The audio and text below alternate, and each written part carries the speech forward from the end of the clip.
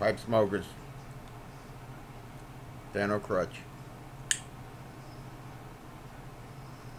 Somebody was asking me, you know, they had gotten a nice pipe and they posted, you know, how do they keep from burning the rim? And, you know, I'm smoking, well, you know, first time I smoked a pipe was 30 years ago, but serious pipe smoking, 3, 4 years, I lose track. 2006, 2007, picked it up, was smoking a while, a little bit on off, and then about 3, 4 years ago, I think, is when I just like every day. I don't know what happened. Something just clicked, and I was enjoying them as much as my cigars.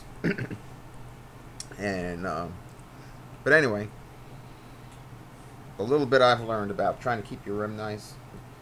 And here's a pipe that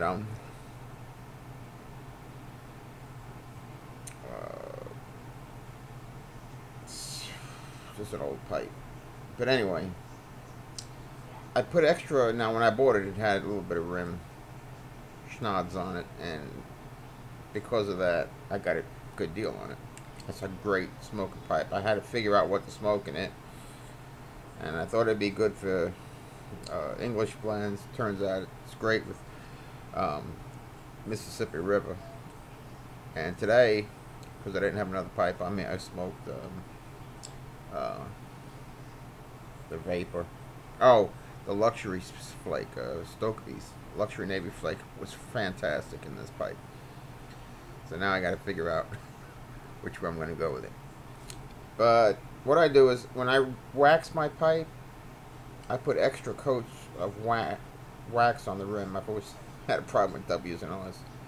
So I put extra wax on that rim, and I'll wet it sometimes if I'm not using a match. Now tonight I'm using this lighter because I'm just not in the mood to fart around with matches. 90% of the time when I'm home, 95% of the time when I'm home, really, I use matches. So I light, and I try not to keep it in the bowl too long. Now the advantage of a lighter like that is you can get that tip in the bowl. This is one of those sidecars that has the, you know, little built-in tools that are, they're okay. This thing's better, but I just kind of poke at it, and I don't have too many problems with having to keep it there too long. Sometimes a little bit, but I guess you kind of use it, you know, innately kind of figure out, you know, this is too long. I need to get that away from there. Over about a second, you're starting to you can start to burn the wood, and I learned that from what the hell's his name? Russ, I believe. But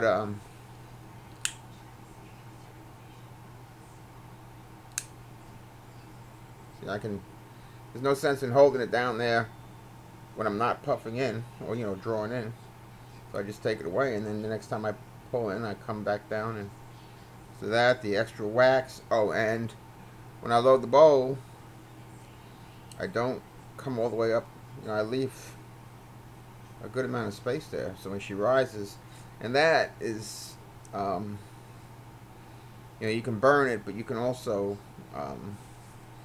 there's resins and stuff. The oligo resins from the oils from the pipe can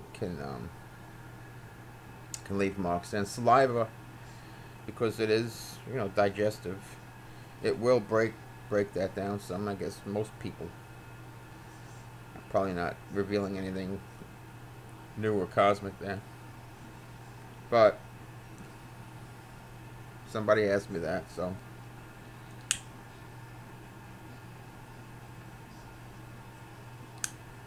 that's it. Take care, guys.